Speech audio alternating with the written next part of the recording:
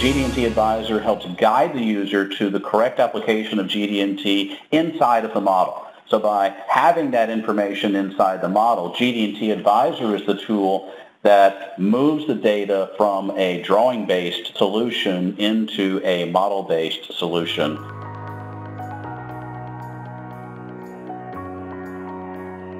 Several years ago, we did a survey to about 400 engineers, and one of the questions was, we asked them, are you correctly applying GD&T? About 75% of them said, yes, I am correctly applying GD&T. Great. And then we asked the question, are other people in your company correctly applying GD&T? And about 75% of them said, no, those people are not applying GD&T correctly. So the problem with GD&T is that there can be slight variations between a training course. There can be an interpretation. There shouldn't be, because the standards are pretty clear.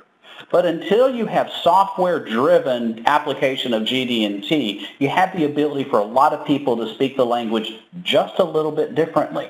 What our product does is get everybody speaking that language the same way.